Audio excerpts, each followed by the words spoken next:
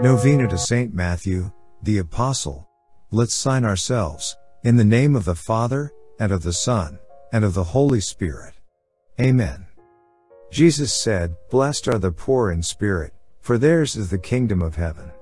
In Matthew chapter 5 verse 3, "Dear Jesus, I have sinned against God and you.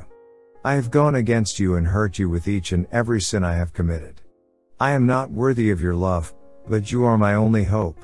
Please save me, and please forgive me, for I am lost without you." Saint Matthew, as you were one of the lucky 12 who walked the earth with Jesus by your side, you were continually made aware of your own nothingness before His greatness and saw many evidences of God's immense grace.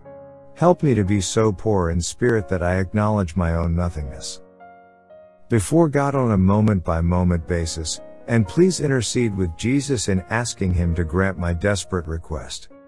Mention your request here.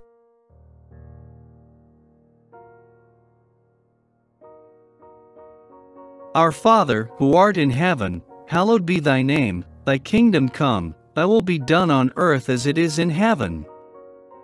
Give us this day our daily bread, and forgive us our trespasses as we forgive those who trespass against us.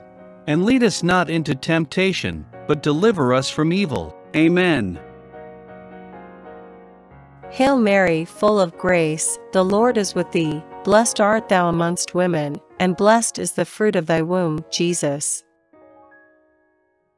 Holy Mary, Mother of God, pray for us sinners, now and at the hour of our death. Amen.